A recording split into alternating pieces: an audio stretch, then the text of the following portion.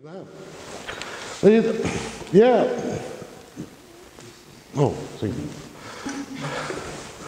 я на самом деле хочу вам рассказать о некоторых вещах, о которых, как мне кажется, ну, по крайней мере, по мнению моих детей, у меня 3 сына, ну, и дочь, ну, дочь маленькая, она еще в школе учится, а сыновья у меня уже так достаточно серьезные менеджеры, и когда они у меня учились в Московском государственном институте международных отношений, МГИМО, вот, на бизнес-факультете, ну, международная экономика, они говорили, ну, я с ними постоянно беседовал как-то про жизнь, и они мне все время, это они меня натолкнули на эту идею, вот, и сказали о том, что вот это очень важная вещь, которую никто никогда не рассказывает, но, по крайней мере, это точно этому не учат. Вот. И вот это очень важно, это нужно рассказывать. И с тех пор я как-то вот уже несколько раз по этому поводу вот общаюсь с молодыми людьми, вот, и рассказываю по поводу того, кто такие бизнесмены, кто такие менеджеры, предполагая донести для вас несколько таких базовых, фундаментальных вещей для того, чтобы очень хорошо ориентировались вот в этом пространстве, в котором вы попадете после того, как вы закончите ну, любую форму там education. Да? Значит, речь идет о том, что кто-то из вас на самом деле мечтает стать бизнесменом. И здесь очень важно понимать, потому что вот есть в вас это или нет. Вот таргетировать себя нужно осознанно, то есть понимая, что нужно для того, чтобы стать на самом деле бизнесменом. Вот, потому что очень много есть людей, которые фантастические менеджеры, но они никогда не станут хорошими бизнесменами. И это неплохо, не хорошо, это так есть. И это не должно ни у кого никакого там комплекса, так сказать, не формировать. Вот, потому что, так сказать, в бизнесе у каждого своя роль. Вот, и построить хороший системный бизнес, долгосрочный, без хорошего менеджмента невозможно. Без лидеров менеджмента. Ну и, соответственно, также невозможно без, так сказать, людей, которые чувствуют, понимают бизнес и имеют вот это бизнесовые качества, которые крайне необходимы для того, чтобы построить системный и долгосрочный бизнес. Вторая составляющая заключается в том, что, понятно, окончив образование, вы ну, не становитесь бизнесменами. Кто-то из вас, может быть, если у вас родители занимаются бизнесом, начнут и есть семейный бизнес или какой-то другой бизнес, ну, в котором, например, ваши старшие в том или ином виде, там, я не знаю, там отцы, старшие братья, дяди, тети, я не знаю, ну, какие-то родственники, которые, так сказать, по семейной традиции вас пригласят в этот бизнес, и вы будете вписываться в эту команду, и понятно, что, может быть, вы когда-то перерастете в тех лидеров этого семейного бизнеса, но все равно вам придется пройти этап, так сказать, менеджерской работы, постепенно двигаясь степ-бай-степ по этой лестнице. Но это достаточно, в общем, нечастая история, хотя тоже, в общем, она достаточно известна. Вот. Но стандартный путь – это вы идете в какую-то компанию, и если вы хорошо учились, то вам обычно начинают предлагать разные компании, так сказать, предложения по работе. Здесь возникает, с моей точки зрения, очень важный вопрос, как выбрать, куда пойти. Есть здесь как бы 2 такие базовые альтернативы. Одна альтернатива, очень многие выпускники хороших вузов стремятся попасть в такие, то, что называется international company.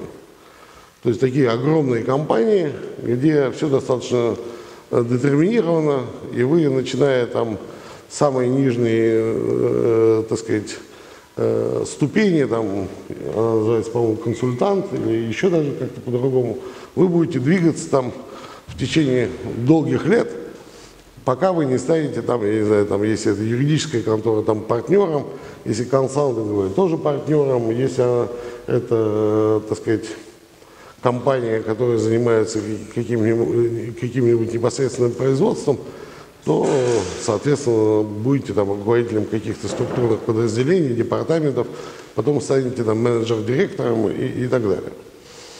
В чем специфика подобного рода компаний? Значит, практически очень трудно в этих компаниях каким-то образом убыстрить движение по вот этой вот иерархической лестнице. Вот. При всем при том, вот наш опыт показывает, что далеко не всегда, хотя, казалось бы, совершенно выдающиеся компании, известные всему миру, есть адекватная оценка труда, особенно молодых специалистов. Особенно в инвестиционных американских банках, европейских, очень сильная степень эксплуатации. Работают там с 9 утра до 10 часов вечера. Раньше уйти нельзя, даже если у вас есть, в общем-то, какой-то, ну, вы видите, что у вас есть пауза, и вы можете, в принципе, сегодня как-то уйти раньше, но это считается как-то непринятым, ну и так далее, и так далее, и так далее. С моей точки зрения, зачастую такая работа очень шаблонная. Мне не кажется, что это дает такой вот хороший экспириенс с точки зрения понимания разных сторон бизнеса, потому что, особенно для тех людей, которые хотят стать бизнесменами, потому что очень узконаправленная деятельность, вы четко работаете в определенном сегменте, вот, вся сфера деятельности разбита, сегментирована, и у вас нет никакой возможности, так сказать, не сделать ни шаг ни вправо, ни влево. Что полезно? Полезно то, что обычно там достаточно высокая бизнес-культура, хорошее корпоративное управление, вот, хороший стиль бизнеса, умение правильно писать документы, умение правильно составлять различного рода, так сказать, договора. И эта культура, особенно для тех, кто пришел с самого начала, она очень полезна бывает. Если же вы идете не в вот такую крупную корпорацию, то здесь очень важно понять вообще, что это за компания. Понять, правильно владельцы этого бизнеса, понимают эти люди бизнес глубоко, или же это достаточно слабая компания, несмотря на то, что у нее может быть в данный период времени очень неплохие результаты. Очень важно, с моей точки зрения, попасть после окончания образования, что называется, есть такое русское выражение, в правильные руки. Попасть в компанию, где бизнес-процессы, система управления организованы правильно. Что имеется в виду?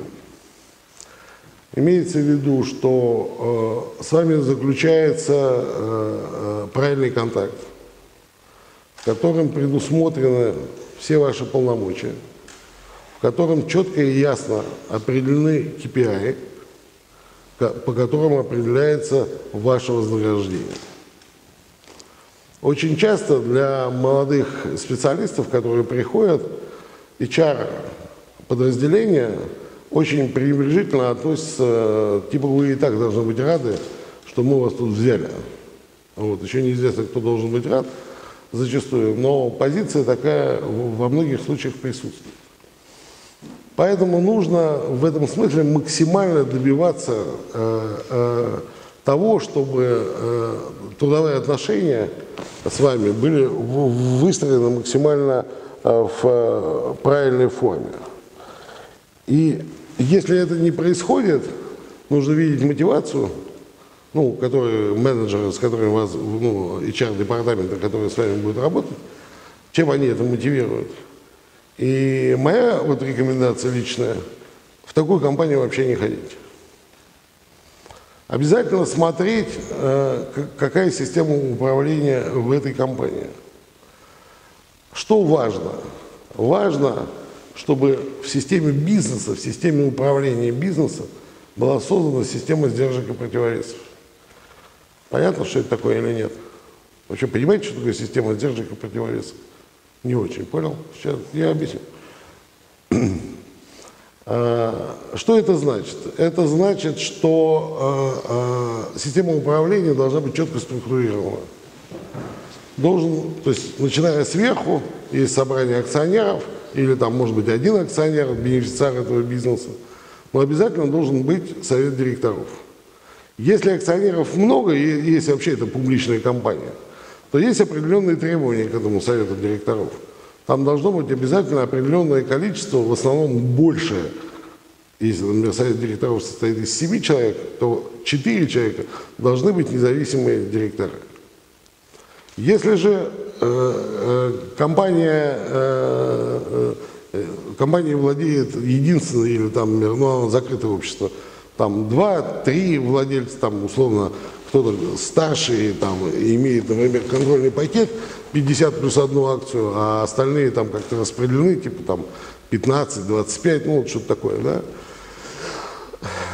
то, соответственно, конечно, совет директоров будет состоять из людей, которые представляют интересы акционеров, но обязательно хотя бы 2 или 3 должны быть независимые директора. Причем это очень важная вещь в случае, когда бизнесом владеет, то есть бизнесом фактически владеет, то есть кто-то один имеет контроль над всей компанией. Почему? Потому что независимые директора, профессиональные независимые директора, они очень четко знают ту роль, которую они должны выполнить в компании. Там есть естественное такое противоречие, которое заключается в том, что когда человек, ну я это очень хорошо знаю, я сам единственный бенефициар, как бы, и много лет был там, ну, имел компании, где у нас было там 2 или 3, и мы были 2 основных. У нас был такой термин, как выправить самого себя. Как сделать так, чтобы была некая система оценки при принятии бизнес-решений, потому что если нет внешнего воздействия, которое на самом деле реально вас сдерживает, то подобного рода система управления может привести совершенно к катастрофическим последствиям с точки зрения бизнеса. В этом смысле вот это на самом деле и есть система сдержек и противовесов. То есть в системе управления не должно быть такой ситуации, когда кто-то, несмотря на то, каким бы пакетом он ни владел, ну, грубо говоря, поковыряв в ухе, сказал, вот мы будем, вот, не знаю, там, приобретать вот эти вот акции или пойдем вот в этот бизнес и начнем вот этот проект и вложим туда каких-то денег, не знаю, там, неважно даже, там, 10 миллионов, 20, 30, 500 тысяч, все зависит от размера бизнеса. Чтобы всегда при принятии бизнес-решений была целесообразность, обоснованная целесообразность принятия решений. Она добивается только тогда, когда есть система сдержек и противовесов. Почему это важно для менеджмента? Это важно для менеджмента с той точки зрения, что вы живете или в правильной модели бизнеса, или в неправильной. Если она волюнтаристическая, и владелец может вообще принимать решения абсолютно, так сказать, вот, ну, что называется, вот захотел и принял такое решение. Это в основном очень плохие компании. Почему? Потому что и точно такая же оценка менеджмента. Если в компании создана система сдержек и противовесов, она автоматически проецируется на всю конструкцию executive. То есть все менеджеры, которые, начиная с формирования борда, executive борда, и заканчивая, так сказать, всей структурой управления, она всегда, только в этом случае, она будет осмыслена, сбалансирована, правильно отрежиссирована, сформулированы цели, четко определенные, ответственные за каждый, так сказать, бизнес-лайн, проект и так далее, и так далее. И в этой системе, в правильной такой системе, значительно легче работать и, самое главное, осмысленно работать. В том смысле, что вы всегда понимаете, что если вы работаете хорошо, если вы креативны, если у вас есть понимание на своем, может быть, участке, а может быть иногда и несколько шире, как можно улучшить те или иные бизнес-процессы, найти то или иное решение, которое, например, позволяет там, уменьшить кост, увеличить эффективность и так далее, в такой системе управления это всегда видно. И об этом всегда думают, потому что она правильно организована. А когда в системе есть сплошной волюнтаризм, то вы там можете что угодно делать, вот, как угодно, всегда будет очень субъективная оценка. Причем, что самое главное, под каждую модель собирается абсолютно разный менеджмент. Если модель бизнеса неправильная, то хеды, executive хеды, серьезные, никогда в такой бизнес не пойдут. Вам по молодости очень часто очень трудно, так сказать, понять, там, ну, смотрите, такой очень крутой человек, там, какие-то слова такие произносит, вообще от него, так сказать, какой-то такой, ну, явно это, например, там какие-то лидерские качества присутствуют, понятно, не без этого, но по сути, модель, подобного рода модель, она гнилая. И гнилую модель никогда серьезный менеджер, который понимает, как должен быть организован бизнес, понимает то, вот, о чем я пытаюсь, то, что я пытаюсь вам сейчас донести, он никогда на такой бизнес не придет. Никогда не придет. А, соответственно, если он человек, который не понимает этих вещей, то он, соответственно, и людей подбирает, то есть и под ним, а потом и так далее, по всей цепочке управления до самого начального уровня публика собирается абсолютно, ну, люди могут на любом уровне приходить неплохие, но подобного вида системы управления, она на самом деле их в течение определенного времени или же, так сказать, не знаю, как лучше сказать, испортят. А если они поймут, что они попали не в те условия, то им придет, то они просто вовремя должны оттуда уйти. Вот. Что плохо? Плохо то, когда вы ко мне приходите на работу, и я смотрю, где вы работали, например, у моего, ну, там какой-то альтернативный бизнес, то есть там вот инвестиционные компании, да, их там, я не знаю, там определенное количество есть, да. Вы пришли ко мне из некой компании, которая занимается альтернативным бизнесом, как и я. Ну и мы все на рынке, все знаем, кто как устроен. Мы прекрасно понимаем, так сказать, кто чем живет, за счет чего живет, как эта бизнес-конструкция управляется. И всегда, когда вы приходите из конторы, в которой, особенно если вы там уже поработали несколько лет, это всегда, честно говоря, настораживает. Ну вот я вам приведу такой пример. Когда развалился Советский Союз, то те люди, которые занимались ритейлом, ну, стали создавать частные магазины, причем холдинги, то есть по много магазинов, да, они зачастую выкупали те магазины, которые были, и потом уже создавали новые, брали какие-то новые площадки и формировали, так сказать, на этой базе, так сказать, вот эти вот магазины. Первое правило, которое у них было, они никогда не брали продавцов из советских магазинов. Никогда не брали. Потому что вот многие пробовали, но буквально через год-полтора уже никто никогда не брал. Вот что бы вы ни делали, изменить психологию этих людей уже было невозможно. Из них нельзя было сделать нормального шоп-ассистента, который бы работал в той менеджерской логике, в которой он должен работать как нормальный салс. Ну, потому что он совершенно таргетирован был всю жизнь на совершенно другие цели, и он никогда не мог потом уже перестроиться и стать таким, каким он должен быть. И поэтому,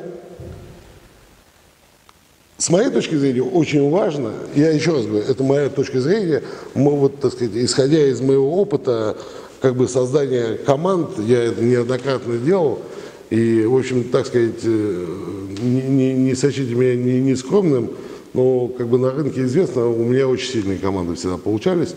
И я как-то этим очень серьезно всегда специально занимался, практически всегда, несмотря на то, что я уже давно не занимаюсь экзекутивом, а являюсь председателем совета директоров, но HR-департамент обычно все время находится под моим наблюдением, потому что формирование команды это вообще первейшая, важнейшая вещь.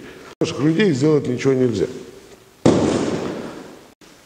Поэтому я говорю вам это с той целью, чтобы вы очень аккуратно после окончания... Причем это не абсолютно, друзья мои, абсолютно не зависит от вида бизнеса, в который вы пойдете. Абсолютно не зависит.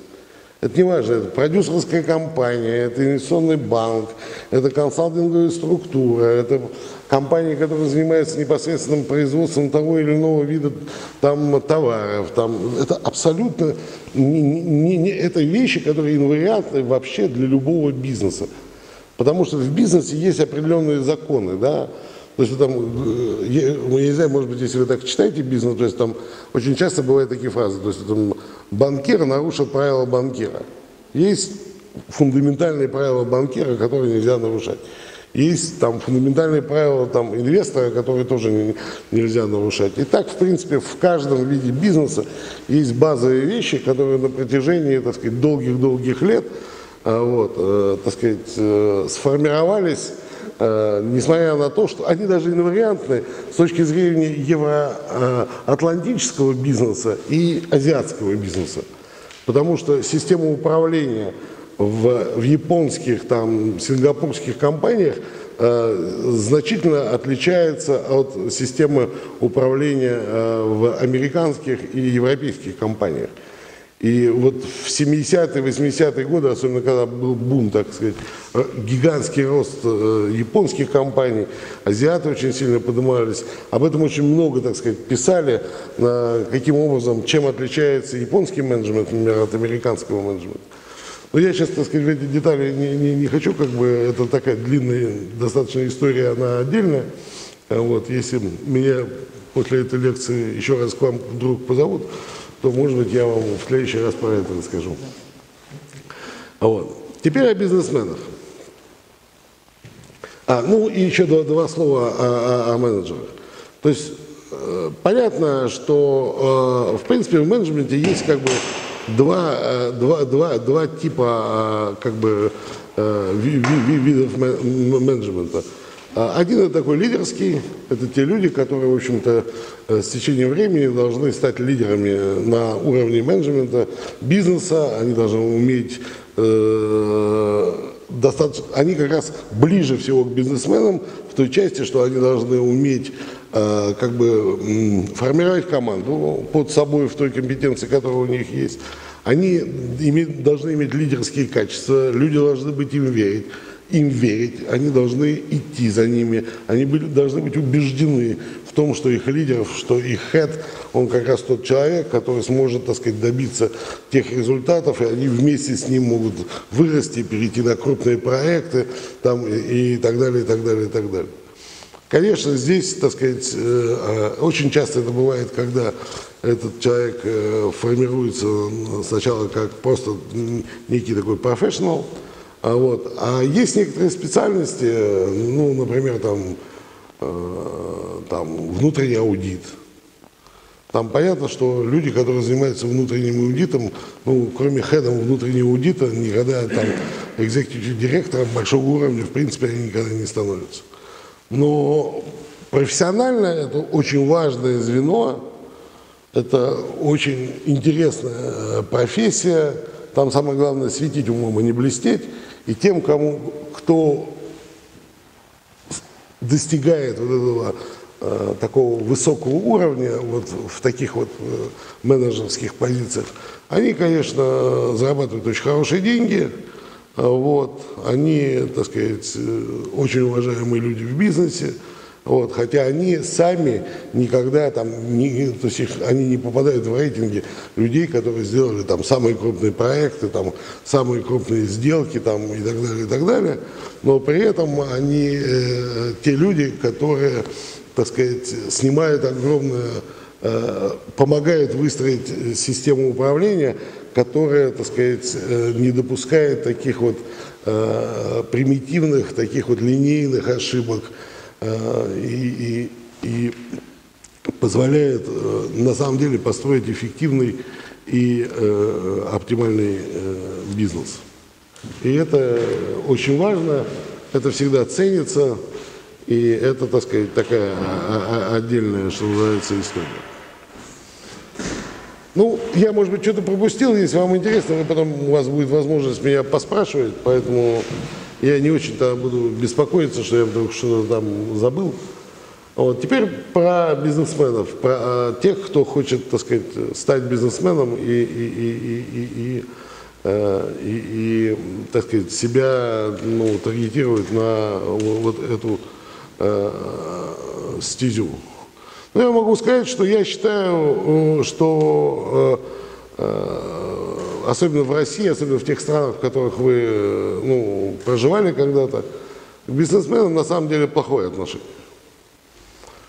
Более того, вам скажу, богатых людей вообще не любят. Нигде. Даже в Америке. Я, честно говоря, даже никогда не думал, что так не любят. Вот. Хотя очень много людей, из них очень достойные люди, и много делают совершенно уникальных вещей, но как-то все это, так сказать, оценивается очень скептически, зачастую. Но тем не менее, это очень интересная профессия. Это очень интересная профессия, очень тяжелая профессия. Вот. Но, в принципе, это те люди, особенно вот это вот новое поколение индиго, то есть молодых 30-летних людей, которые там за 5, 7, 10 лет стали миллиардерами, вот, которые создали совершенно новый продукт, который, в общем, инновационный, который, в принципе, никогда не существовал. Вот, потому что, ну, два слова скажу, инновационный продукт, в отличие от не инновационного продукта, отличается тем, что он не последовательно развивает существующие, то есть как бы улучшает качество существующих вещей. Ну вот был там вот такой телевизор, был ламповый, потом стал диодный, потом стал там такой, там камеры цифровые, кассетные были, ну и так далее. А он создает совершенно новое качество.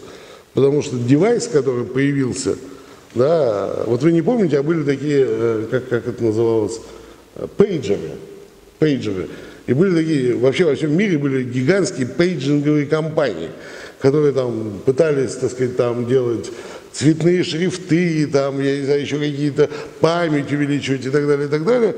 А потом телефонные компании создали, так сказать, услугу передачи СМС-сообщения, и все пейджинговые, тот, кто понимал, он смог перестроиться, и ну, как Nokia, например, она была одним из крупных производителей этих пейджеров, но тем не менее она стала совершенно блистательной компанией по выпуску телефонов. Правда, сейчас она опять проиграла, так сказать, потому что, так сказать, они в эту философию девайсов, ну, куда ушел Siemens, куда ушел Apple и так далее, они, к сожалению, ну и сейчас китайцы там подтягиваются по полной программе, а вот, они, конечно, в нее не смогли вписаться. Поэтому инновационный продукт, он абсолютно дает новое качество, то, которое, в общем-то, так сказать, не является следствием спроса, который обусловлен теми товарами, которыми мы пользуемся в обычной жизни, да? Вот. И в этом смысле, конечно, эти люди не только, так сказать, живут интересной жизнью, на самом деле они, в общем-то, изменили мир. Потому что если мы с вами задумаемся вообще, что происходит с течением там, тысячелетий, на самом деле мало что меняется. Изменилась реально это скорость передачи информации. Вот это вот самая важная вещь, которая вообще на самом деле изменилась. Вот. Потому что, как говорил Гильберт, был такой великий математик, когда-то был признан самым лучшим математиком 19 столетия в Париже на Всемирной выставке. Он был знаменит тем, что у него была теория вариантов, и он говорил о том, что для того, чтобы понять на самом деле до конца то или иное явление, нужно понимать не только характеристики, которые меняются в течение реализации того или иного процесса, а нужно понимать, что остается постоянным. Вот. И в этом смысле вот эти люди, они, конечно, просто вот, это же, они перевернули вообще просто очень многие вещи, которые, так сказать, были, казалось бы, совершенно, их невозможно было изменить, и никто вообще даже об этом себе представить не мог, что можно там по скайпу будет, так сказать,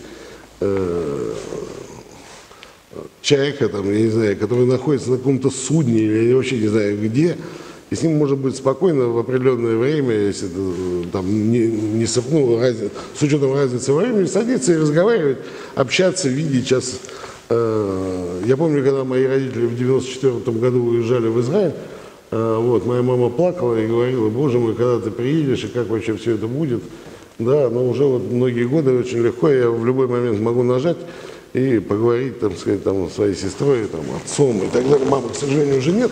Вот, но тем не менее, то есть эта проблема вообще просто, она ушла, ее не существует. И сейчас я когда учился студентом там, в Москве, да, для родителей это для того, чтобы мне позвонить, надо было пойти на почту, заказать телефон. Еще хорошо, у родителей дома был телефон, а если бы не было, там еще было сложнее.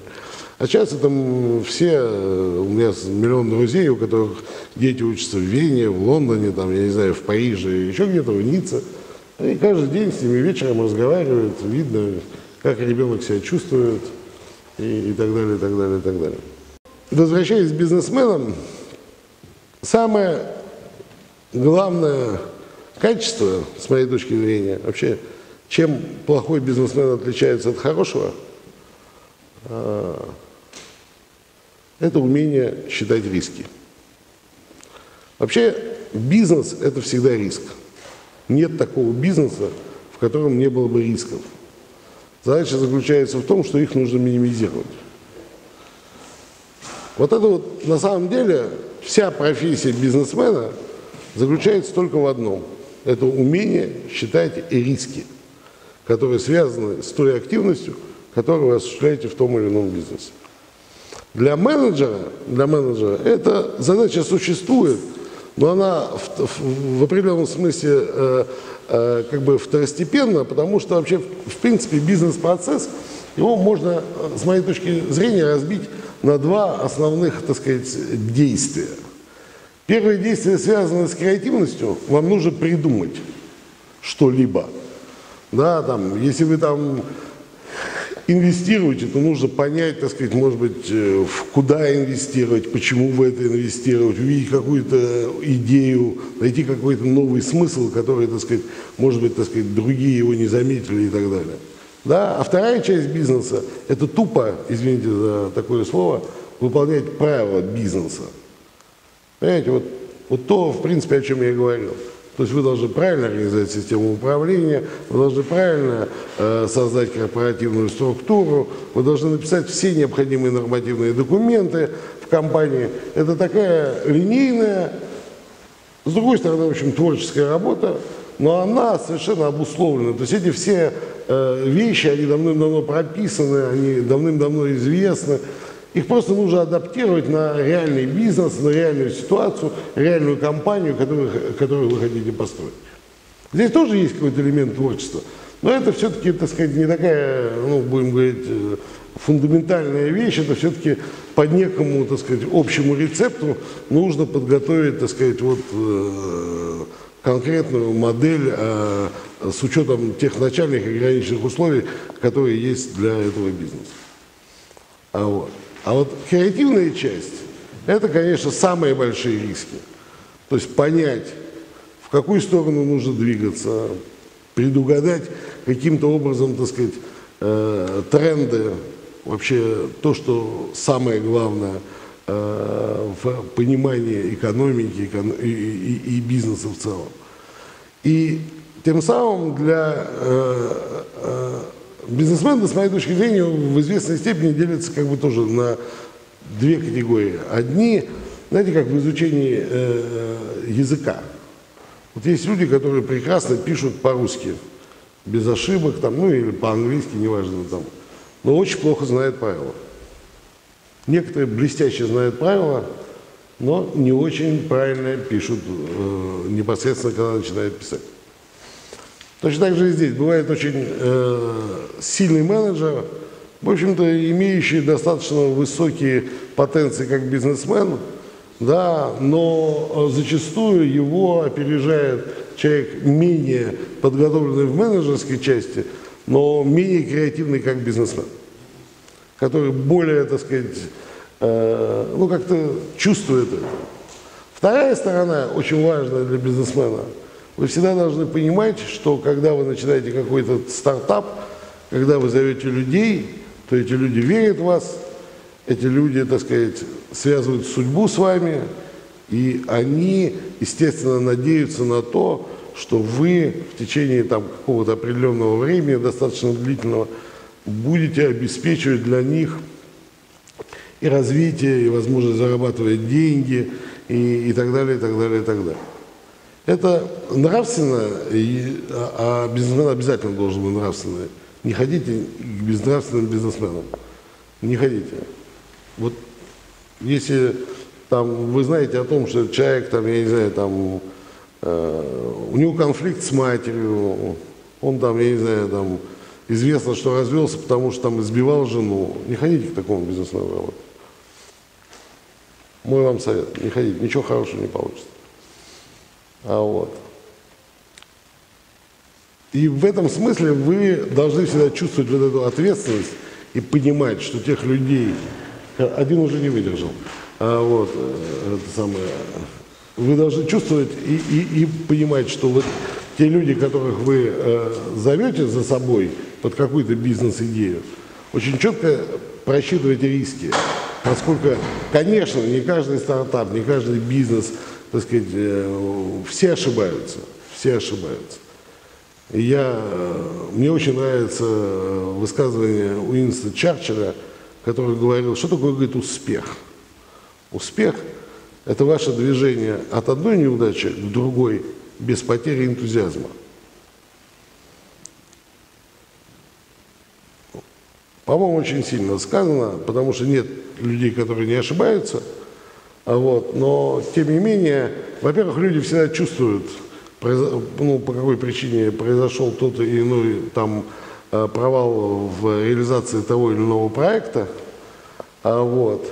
И здесь самое главное, нужно быть очень честным, прежде всего, перед самим собой, перед тем, как вы пытаетесь привлечь, нанять людей под какой-то ваш бизнес-проект. Ну, у вас может бизнес уже развиваться и быть там несколько лет. Вы всегда, у каждого бизнесмена есть какие-то этапы, и он начинает какой-то новый бизнес-лайн, он начинает какие-то новые проекты. Под эти проекты он, опять же, приглашает каких-то новых людей, поэтому вы с этой ситуацией будете нравственно сталкиваться всегда. Вот. Подбирайте всегда людей, с которыми вы понимаете, что вы можете работать с ними в формуле не он у меня работает, а вы с ним работаете. Или он с вами работает. Потому что эта формула «я начальник, вы дурак», «вы начальник, я дурак», она в бизнесе совершенно не работает. Ну вот в правильном выстроенном, я все время веду к тому, что вот нужно стремиться к правильному бизнесу.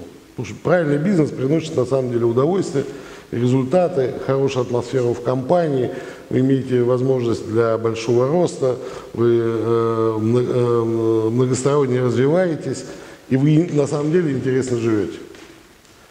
Вот. Понимаете, так сказать, есть разные люди. Для некоторых благородство – это недостаток, а для некоторых – это достоинство. Я призываю вас общаться и работать с теми людьми, для которых благородство – это достоинство. Тогда вы вырастете в суперпрофессионалов и достигнете больших высот и в бизнесе, и вообще в жизни. Построите правильную семью, у вас будут хорошие дети, они будут правильно понимать, как относиться к главным вещам в жизни. Вот. Будут сохранять еврейскую традицию. Ну, я вот так бы, наверное, закончил. Я не знаю, сколько времени прошло. Да, 45 минут, как велели.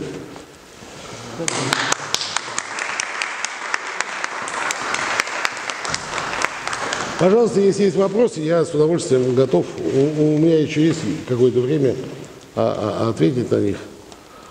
Можно не только прямо непосредственно про то, что я говорил, можно про что-то другое. Ну, понятно, лучше как-то... Ну, я не знаю, что вы знаете про меня, я очень человек достаточно разносторонний. Вот. Ну, не такой, как Ян, но все-таки я. Вот здесь, кстати, сидит очень фантастический мой друг. И мы все приехали, мы патроны конференции европейских раввинов, и здесь проходит конференция. Вот, и мы просто вот приехали на нашу конференцию. Ну, а так как меня просили вот как-то совместить с участием в работе вашей школы, вот мы, соответственно, приехали посмотреть на новых молодых людей. Это всегда очень интересно. Вот. Я не помню, кто из великих педагогов, Александр Давидович, говорил, что самое интересное в жизни – это общаться с детьми. Я абсолютно с этим согласен.